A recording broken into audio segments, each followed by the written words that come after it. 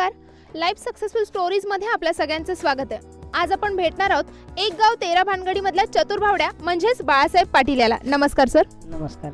चतुर्भावड्या character कसं आहे, काय सांगाल त्याबद्दल? चतुर्भावडे पूर्णपणे गावठी खोडकळ मुलगा जो कधी स्वतःचा स्वार्थ बघत असतो त्यात आणि दुसऱ्याचं कसं वाटं होऊन त्याच्याकडनं कसं मला मिळेल हे फक्त गावातलं जे लावालावीचं प्रकरण असतो तो करणारा म्हणजे चतुर्भावड्या. पण ॲक्च्युली त्याच्या मनात तसं नसतं. म्हणजे काय म्हणतो आपण, जातो गणपती करायला पण होतो मार होते. सगळे प्रकरणं हे करण्याचा आग लावण्याचं जे काम असतं चतुर्भावड्या करत असतो. मग तुम्ही तुमच्या ॲक्टिंग करिअरची सुरुवात कशी केली, म्हणजे शाळे वयापासून की कॉलेजपासून? तसं सुरुवात काय नव्हतीच माझी, कारण कॉलेजमध्ये असताना गॅदरिंग वगैरे ट्रॅडिशनल डेला तेवढंच सहभाग होता. त्यानंतर काही सहभाग काय नव्हता. सुरुवात एक गाव 13 भानगडीमधूनच आहे. मग एक गाव 13 भानगडी ही वेब सिरीज तुम्हाला भेटली कशी, कोणाच्या थ्रू मिळाली किंवा तुम्ही त्यामध्ये घुसलात कसे? ॲक्च्युली आमचे धर्मेंद्र यादव सर आहेत, त्यांनी मला पाहिलं होतं 1-2 ठिकाणी विट्यामध्ये फिरताना. मी प्रॉपर विट्याचा. मग त्यावेळी त्यांच्या लक्षात आहे की आपल्या वेबसिरीजमध्ये एक असं काहीतरी कलाकार कॅरेक्टर पाहिजेलं आहे. मग त्यावेळी 2-3 दिवस ते माझ्याकडे आले ते की आपण असं असं चालू करतो आहे, तू ये तुला करूया. मग मला पहिल्यांदा माहीत नव्हतं यूट्यूब हेच मला माहीत नव्हतं आणि त्यामध्ये वेब सिरियल तर लांबच राहिली गोष्ट. मग ते म्हटलं ये करूया. मी म्हटलं आपण असं आहे कसा आपला वापर करतात कोण असतो. मग सुरुवातीला नाहीच म्हटलं होते. ते म्हटलं ये 1-2 एपिसोड कर, ये गे वाटलं ते कर, तुला नाही वाटतं ना सोडून दे, आमचं काही तुला कंपल्शन नाही. म्हटलं चला करून बघू. मग तुमचं शिक्षण वगैरे काय झालं आहे सर? माझं M.Com झालेलं आहे. म्हणजे M.Com झालं आहे तुमचं कम्प्लीट. मग कॉलेजमध्ये वगैरे शिकत असताना तुम्हाला अडचणी भरपूर आल्याच असतील, म्हणजे हाईट कमी असल्यामुळे कधी टॉन्टिंग वगैरे असा प्रकार घडला आहे का तुमच्या बाबतीत? तसा प्रकार जास्त करून माझ्याबरोबर झालेला नाही, कारण माझे जे मित्र सर्कल आहे त्यांचा मला खूप पाठिंबा सपोर्ट होता आणि माझे मित्र सगळे असे बॉडीगार्ड त्या टाईपचे होते, त्यामुळे कोण माझ्या नादालाच लागत नव्हतं.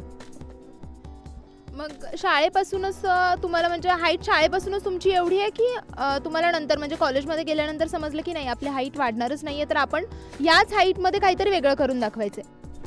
हां, स्कूल शाळेला असतापासून त्यावेळेपासून जाणवलं. 7वी-8वीपासून मला जाणवायला सुरुवात झाली की आपण असंच राहू शकतो म्हणून. पण मला त्याची कशी जाणीव झालेली नाही आजपर्यंत. मग तुम्ही नाटकं वगैरे काही केलेत का? नाही, नाटकं वगैरे काहीच केलेलं नाही. मग कॉलेजमध्ये यूथ फेस्टिवल्स वगैरे किंवा जे ट्रॅडिशनल डेज वगैरे होते तेव्हा तुम्ही काय करायचात, म्हणजे कॉलेजमध्ये कसा सहभाग घ्यायचा त्यामध्ये?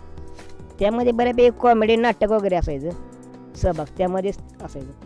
मग तुमचं जे आत्ताचं चतुर्भावड्या कॅरेक्टर आहे त्यामध्ये सगळ्यात आवडणारा डायलॉग किंवा एखादा असा सीन तुम्हाला सांगायचा आहे का प्रेक्षकांना की जो खूप हसवणार आहे? सीन म्हणजे आमचा 61 नंबरचा एपिसोड आहे, कुस्तीवरती आहे. मग त्यामध्ये मी एकतरी असा आणि मी तालमीत जातो कुस्ती खेळायला.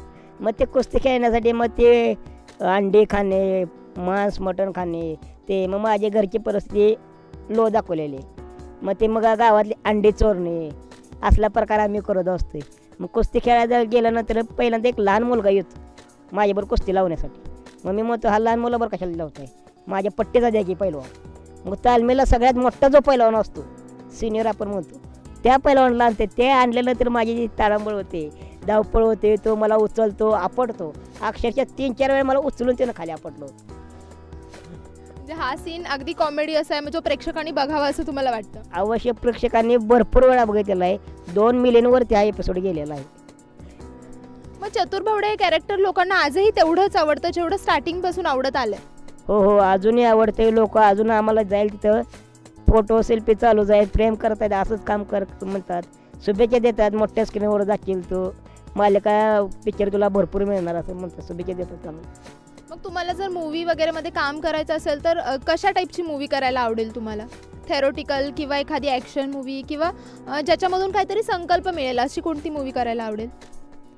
बऱ्यापैकी माझं जे नेचर आहे ते बऱ्यापैकी कॉमेडी आहे, त्यामुळे कॉमेडी करायला मला आवडेल. बऱ्यापैकी वेब सिरीजमध्ये असताना मी प्रत्येक रोल केलेला आहे. अँग्री केलेला आहे, कॉमेडी केलेला आहे, रोमॅन्टिक केलेला आहे, प्रत्येक रोल केलेला आहे. त्यामुळे तसं काही प्रॉब्लेम येणार नाही. म्हणजे एक गाव 13 भानगडीमधूनच तुम्ही प्रेक्षकांच्या समोर आलात आणि प्रेक्षकांनी तुम्हाला एवढी जास्त पसंती दिली आहे? हो, त्यामुळेच मिळाली. मग तुम्हाला काय वाटतं की इथून पुढचा जो तुमचा प्रवास असेल तो तुमच्या पाठीमागे येणारी लोक तेवढ्याच याने करू शकतात का? म्हणजे तुमच्यासारखा एखादा जर मुलगा असेल तर तो या क्षेत्रात वळू शकतो का, असं वाटतं का तुम्हाला कधी? हो मॅडम, आता मला तेच बोलायचं होतं. कारण सुरुवातीला मी जे गिल्टी फील होत होतं, आपण असं आहे मग आपण समाजात कसं जाणार, काय करणार. पण ज्यावेळी आता वेब सिरीज चालू आहे त्यावेळी लोक जे माझ्यासारखे आहेत ते मला आपण होऊन भेटायला येतात की आम्ही तुझ्यासारखंच आहे, आम्हाला पण तुझ्यात काम दे, नाहीतर आम्हाला कुठं काम असेल तर सांग. म्हणजे त्यांच्या पण मनात एक कुठंतरी इच्छा निर्माण झाली की हा करू शकतो, मग आपण का करू शकत नाही. म्हणजे सुरुवातीला जी लागेल झालं जे मध्ये टॅलेंट होतं त्याला बघून मला म्हणायचे टॅलेंट, पण आज तो टॅलेंट वेगळा आणि आज चतुर्बावड्या हे कॅरेक्टर पूर्णपणे वेगळं आहे. म्हणजे तुमच्यासारखी जी अजून मुलं आहेत ती या क्षेत्रात करिअर करू शकतात असं तुम्हाला म्हणायचं? हो, भरपूर आहेत, सगळे इच्छुक आहेत. मग जर त्याच लोकांना काही सांगायचं झालं किंवा काही एखादी टिप द्यायची झाली तर काय द्याल तुम्ही, काय सांगाल त्यांना? त्यांना मी एकच सांगेन की तुमच्या मनात जो न्यूनगंड असतो की मी हे करू शकेन का, लोक मला हसतील का, ज्यावेळी रस्त्यानं जात असते त्यावेळी लोक बघत असतात की हा असा आहे, मग ते बघत असताना तुम्हाला हसण्याच्या नादाने बघत नसतात. आपल्याला काहीतरी वेगळं आहे म्हणून ते बघत असतात. आणि आपल्याला काही ना काही कला असतेच, ती कला दडपून ठेवू नका, तुम्ही कला बाहेर काढा. तुम्ही कला ज्यावेळी बाहेर काढताला त्यावेळी तेच लोक तुमची वाहवा करत असतात. आज चतुर्भावड्या म्हणजेच बाळासाहेब पाटील यांना आपण छावणी या चित्रपटानिमित्त भेटलेलो आहे. तर सर, तुम्हाला छावणीबद्दल तुमचं मत काय आहे? छावणी म्हणजे नक्की काय आहे? तुम्ही काय सांगू शकाल छावणीबद्दल आम्हाला? ॲक्च्युली माझं सुद्धा बॅकग्राऊंड आहे ते पूर्णपणे शेती आहे. आमची सुद्धा शेती 20-25 एकर शेती आहे. आमच्या घरी पण जनावरं आहेत, म्हैसी आहेत, बैल आहेत. आमच्या इकडे सुद्धा 2002ला मोठा दुष्काळ पडला होता. त्यामध्ये आम्ही छावणीमध्ये मी स्वतः राहिलेलो आहे, त्यामुळे छावणीचा संपूर्ण अनुभव मला आहे. मग काय सांगाल, छावणीचा अनुभव कसा असतो? म्हणजे खूपच वाईट असतो की सरकार त्याच्यासाठी अजूनही मदत करत आहे, झटत आहे, की छावण्या या देशात उभ्या राहिल्याच नाही पाहिजे? छावण्या खरं राहूच नाहीत, कारण छावण्या राहणे म्हणजे त्या भागाचा संपूर्ण वीक पॉईंट समजला जातो. आता छावणीमध्ये राहणारे लोक आनंद घेतात, मनोरंजन असतात, ते एकत्रित येतात, पण ते तात्पुरतं झालं. ते जनावरांचं हाल होतं, ऊन वारा पाऊस असतो, त्या सगळ्यांना राहावं लागतं. त्यामुळे सरकारने बऱ्यापैकी छावण्या उभंच राहणे यासाठी प्रयत्न करावा, जेणेकरून चारा वगैरे निर्माण व्हावं. ज्या पद्धतीने आता पूरग्रस्तांना सगळेजण मदत करतायत त्या पद्धतीने छावणीला सुद्धा लोकांनी भरभरून मदत केली पाहिजे. छावणीच्या जनावरांना, मुख्य जनावरांना तर मदत केली पाहिजे. चतुर्भावड्या या नावानं प्रसिद्धी मिळाल्यानंतर तुम्हाला आज कसं वाटतंय? ॲक्च्युली माझं नाव बाळासाहेब पाटील, पण पूर्णपणे हे नाव मी विसरून गेलेलो आहे. बाळू बाळासाहेब कोणी म्हटलं तर माझं लक्ष सुद्धा जात नाही. चतुर्भावड्या म्हटलं की लगेच मी ओ करतो. त्यामुळे बऱ्यापैकी मी चतुर्भावड्या नावानं फेमस झालेलो आहे. फेसबुक असू दे, इंस्टाग्राम असं सोशल मीडियावर चतुर्भावड्यात मी फेमस आहे. मग तुम्हाला काय वाटतं की आजही या म्हणजे भारत देशामध्ये किंवा आपल्या महाराष्ट्रामध्ये स्पेशली ग्रामीण भागातून येणारे अजूनही चतुर्भावड्या उभे राहू शकतात?